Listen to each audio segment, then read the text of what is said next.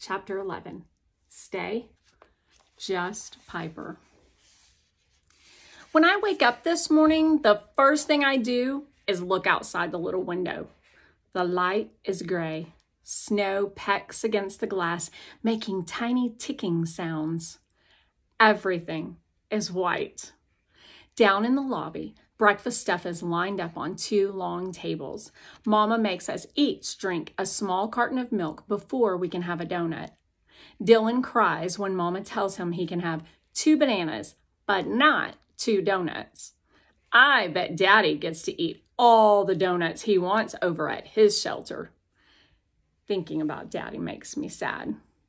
I hear Mama say, "Oh no, we don't need to apply for food stamps. We've just hit a little rough patch, that's all." This patch that we've been in for the last 4 months seems like a football field full of briars, if you ask me. But no one does, or has. I feel a light touch on my arm. It's the girl with the long black hair. "Hi," she says, smiling with powdered sugar-dusted lips. "Hi," I say. "You're new here, right?" "Yes," I say. "We came here from Abilene, Texas, but," I add, "I was born and raised in Louisiana." She nods. "We came from a town north of here. We've been here for 1 week and 4 days." I think about Mama sleeping on the floor between our 2 cots and the tiny window and the mouse droppings behind the wooden chair and Daddy living across the street. A week feels like a very long time. "We won't be here that long," I say, glancing over at Mama. She's got storm clouds in her eyes. Not a good thing. The girl with the long black hair sips her juice box and nods. "We're hoping to get in the family shelter any day now. Maybe we can be friends there." Mama grabs Dylan's hand and marches over in our direction. I hear myself say what I've heard Daddy say 1,000,000 times over the last few months. We won't be staying here long. We'll be moving on to something better with more opportunities soon. Or the best thing, go back home. Mama gives the girl a tight smile, then says to me, "Breakfast is over. Your brother can't be trusted around donuts." Dylan hangs his head and sniffles. The girl smiles. "Brothers," she says. "You're lucky you have just 1. I roll my eyes. Halfway across the lobby, she calls, "My name's Gabriella. By the way, Gabby for short. My name's Piper. Just Piper." After Mama gets Dylan cleaned up, we bundle into our coats and gloves and hats and meet Daddy out front. Dylan leaps into Daddy's arms with a yip. I wish I could too. Instead, I just say, "Hey, Daddy." He reaches out and pulls me to him. "Hey, chicken, you doing okay?" "I'm okay, Daddy," I say against his new wool coat. It already smells like him. Daddy lifts Dylan up and onto his shoulders while we wait for the bus. "I can see the whole world," Dylan sings. I take off a glove and run my hand over the snow resting on the bench. It's cold and wet and melts as soon as I touch it. I bring my fingers to my lips to taste it. Snow. "Piper," Daddy says, frowning down at me. He shakes his head. "It's dirty." But how could something so white, so new, be dirty? I take off my other glove and, not looking at him, bury my hand beneath the snow. We spend all day standing in lines. Lines at the employment office and lines at the unemployment office. Dylan ate too many donuts at breakfast, so he has the sugar crazies. I about wear myself out completely, trying to keep him from turning everything upside down and getting us kicked out. Then we walk 3 blocks through the wet, cold snow to wait in another line at the Department of Human Services. My red high tops have turned into popsicles. Dylan's sugar's worn off and turned him into a screaming, whining Mimi. I try my best to distract him with "I spy," but it doesn't work at all. By the time we get to the front of the line, most of Mama's hair has come loose from her braid, and Daddy has a twitch in his eyelid. I am almost asleep on my feet when I hear my mother say in a voice I've never heard, "You've got to be kidding me." My eyes pop open. Mama's face goes red and then white. She's quivering all over. I haven't seen her look like this since Grandma Bess's funeral. The woman behind the glass divider taps a sign taped to the window with her red fingernail. "It says right here, children under the age of 16 must have birth certificates in order to apply for general assistance." Mama looks at the woman as if she has two heads.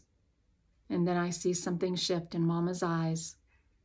"Look," she says, "I understand the need for rules, really, I do." Mama leans in closer and puts on her best practical voice. "And I know you're doing the best job you can." She glances at the woman's name tag. "Mrs. Fulton?" I relax just a little. Mama will get this straightened out. "But," Mama continues nodding to us, "we've never been in this situation before. All we want is for our babies to be safe and warm with food in their bellies. The last thing on my mind was birth certificates." She blinks back real tears. "You can understand that, can't you?" The woman sighs. She taps the sign again, a little less enthusiastically this time. "Sorry," she says, "these are the rules." If Daddy weren't holding a sleeping Dylan, I think his fist would go right through that glass. The woman leans to the side and looks around Mama. "Next!" It's snowing again. I think I still like the snow, but not the cold. I pull the hood up on my coat and trudge through the slush to the bus stop. We'll wait in line again to eat our supper at the 6th Street Community Kitchen.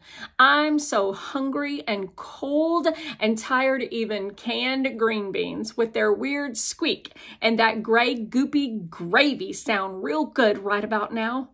I feel snow sting my cheeks and tears sting my eyes. I look around for that old woman and her little dog. Baby, I sure could use a dose of dog medicine right about now. And then something catches my attention. It's a flyer stapled to a pole. At the top of the flyer, it says in big letters, "Firefly Girls Troop 423 meets tonight." I stop and look at the smiling girls on the flyer. I don't bother reading what it says. I just look at those huge smiles, shining eyes, and familiar electric blue and yellow uniforms. I loved being a Firefly girl.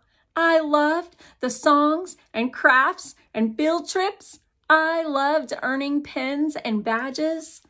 And I was the best, top earning gourmet brownie seller in our troop back home in Cypress Point. But most of all, I love the friends I made. Being part of something. The bus pulls up, splashing cold, dirty water on my jeans. I turn away from Firefly Troop 423 and climb onto the bus. Daddy settles into a seat, holding Dylan. He doesn't look at me or Mama, but I can see the muscle in his jaw working. Mama always said Daddy may be a man of few words, but his face and hands speak volumes. When Daddy's jaw muscle works like that, it means he's worried and frustrated. I slide into an empty seat a couple of rows back. Mama plops down next to me with a sigh.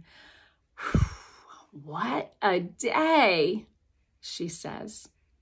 I'm too tired to say anything. The Firefly Girls Troop motto is, "Let your light shine." I don't feel very shiny right now. Mama looks down at my wet, dirty shoes. I look down at hers. They're not in much better shape. She shakes her head and brushes her hair away from my face. It never crossed my mind we'd need different shoes. Me neither, I say. I never knew snow would be so wet. Or cold, Mama adds. The corner of her mouth twitches. Or white, I giggle. And fall straight from the sky, Mama crows. Don't ask me why, but me and Mama both start laughing so hard we can't stop. Who knew? I gasp between giggles. Mama makes her eyes big and round. Who knew? Daddy looks at us like we have completely lost our minds. We probably have. He shakes his head and turns around. Mama wipes tears off her cheeks and leans her head on my shoulder. Oh, Piper, she says, what in the world would I do without you? She takes my hand and squeezes it 3 times for, I love you. I squeeze back twice. How much? In answer, she squeezes my hand so hard, I know I'll feel that squeeze, even when I'm asleep.